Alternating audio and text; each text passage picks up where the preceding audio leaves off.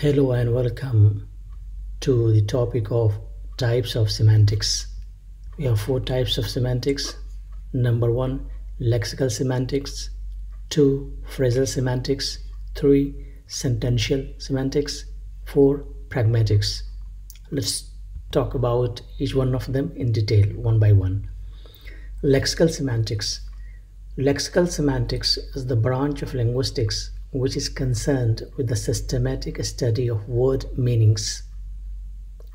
Probably the two most fundamental questions addressed by lexical semantics are A.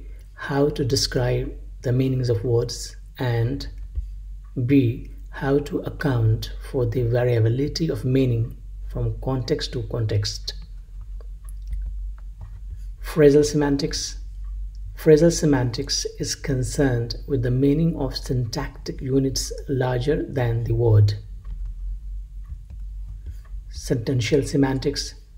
Sentence semantics, it is also known as sentential semantics, deals with the meaning of syntactic units larger than words, phrases, clauses, and the semantic relationships between them.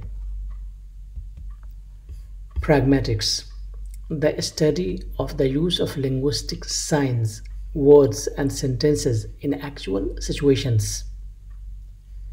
It looks beyond the literal meaning of an utterance and considers how meaning is constructed as well as focusing on implied meanings.